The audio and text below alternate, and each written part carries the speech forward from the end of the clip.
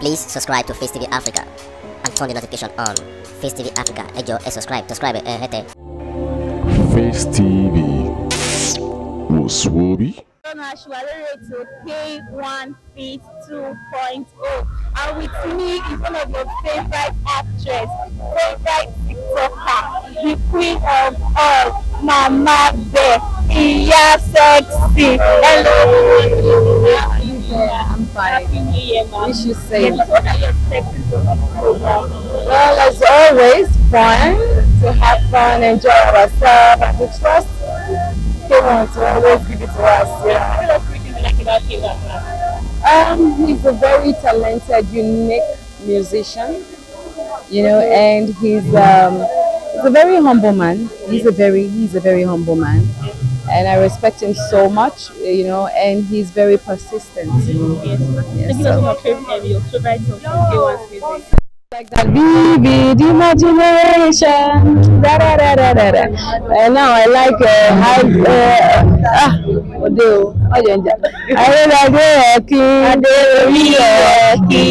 you very much. It's nice having you here. Bless you.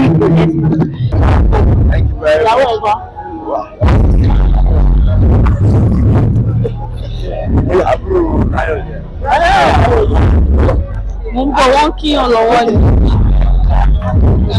I so working here, but I expect from this program and how you need to go back here. Well, because I think it's the second edition for all white parties for Wasiwa Day. I don't see my daddy now. He's always enjoyed. He's always fun to play with him. So I'm not expecting anything less anyway. Yes, man. Tell us people like K1, man. K1 is a unique music channel.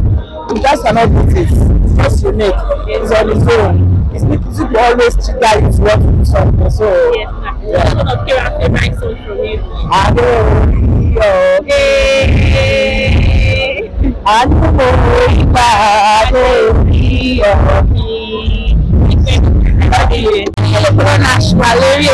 K1 Feast 2.0. I'm one of your favorite actor. What do you want? Checking on the China for the key for our cover key. Ẹ kálẹ́ ọmọ kí ni ojú tó ń wọ̀ nípa ìpọ̀ nípa ṣe dákọ̀lábà aṣọ́dún ayọ̀. Èsì nǹkan méjì fàájì náà ni láti sọ̀rọ̀ wà sáyìn ìdè fàájì bí ẹ̀kọ́ pọ̀ ní. Èsì bá ní jẹ́ pé ṣeré òní bọ̀bọ̀ ní bẹ́ẹ̀ dùn. Àkọ́kọ́ ni wípé èmi àti K1 bí bàbá lọ́gbọ́ sí. So all our leadership qualities tó pọ̀ tó ní fẹ́ àfitẹ́rì.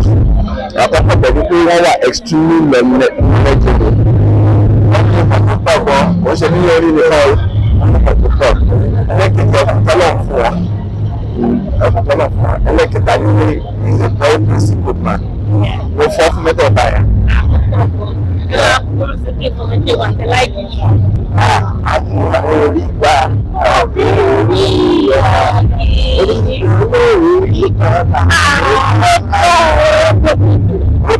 Yes, I thank you very much.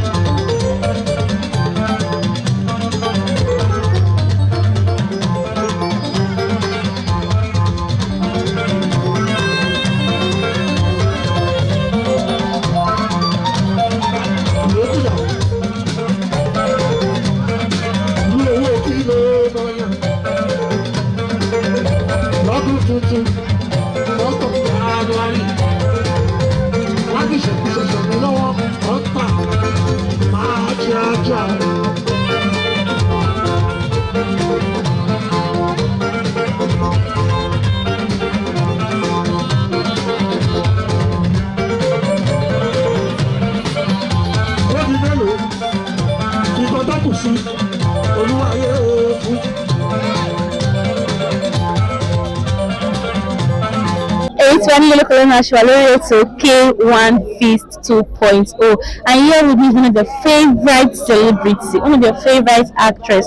Ojú ni wọ́n kì í ṣe kí ni wọ́n kì í ṣàìmọ̀ fún olóko ṣùgbọ́n ẹ jẹ́kọ̀ọ́ kí ni fúnra wọn kọ́ dẹ̀ dárò kan wọ́n fún yín. Ẹ káàlẹ́ máa fi ní yàrá. Ẹ káàárọ̀ mo kí gbogbo ilé orúkọ tèmi ni Bímbọ́ Tọmọ tó gbé ọmọ sí ní kí ọmọ ghetto.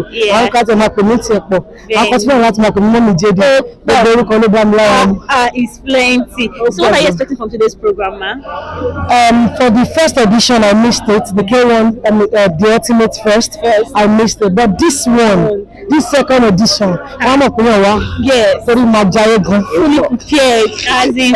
Younger is my brother. Yeah. You know, and I know that whatever he does it well. 100%. And that's why I'm here to support him. Yeah. Tell us what is like about K1.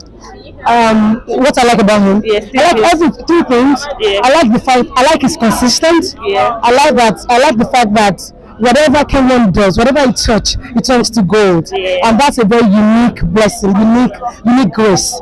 And the fact that he was able to stand the test of time. Like our Talaso, what else is strong, I give it to him. Give us one of K1's music that you love the most. Ẹni orí bá ń bá ṣe é ló ń tajà ló ń jèrè ló ń kó wálé.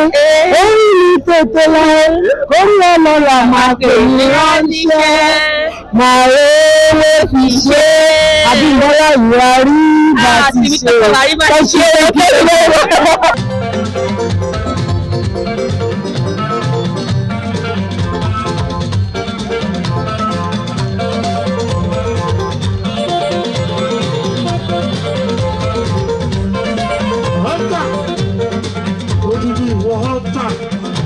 Ìkan tó kù dà, pajú ẹ̀dùn, yóò bá pajú ẹ̀dùn, o lè máa ẹ̀rọ òun àtọwọ́.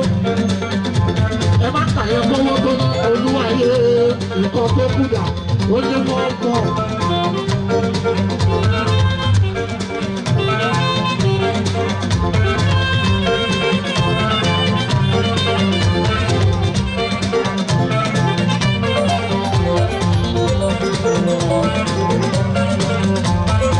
Lọ́dún tuntun, má ṣe bẹ́ẹ̀ kọ́ o.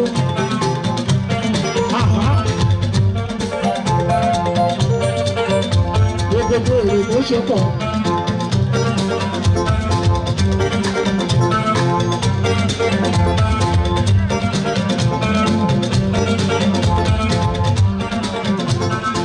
Àìdé wà sílùú mi, ọ̀tà.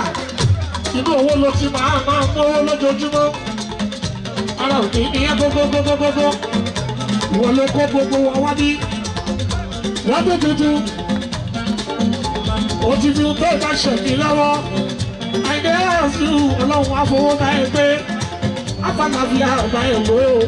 Òkìkí tí ò ní wálẹ̀, ọlọ́run wá pé fún òun rẹ̀ lórí iṣẹ́, lórí ayé gangan, lórí ọmọ, lórí aya.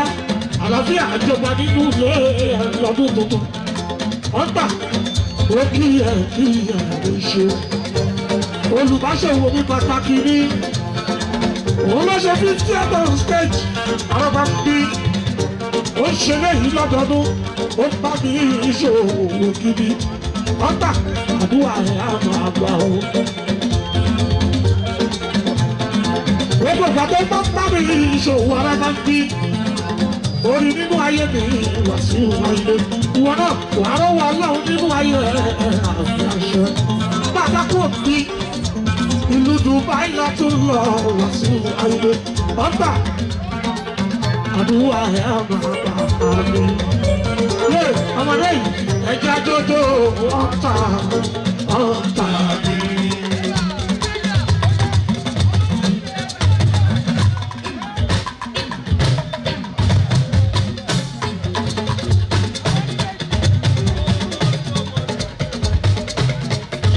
Ìṣòwò ṣọ́ọ̀ṣì ó wọlá ọlọ́run ọ̀tá mi.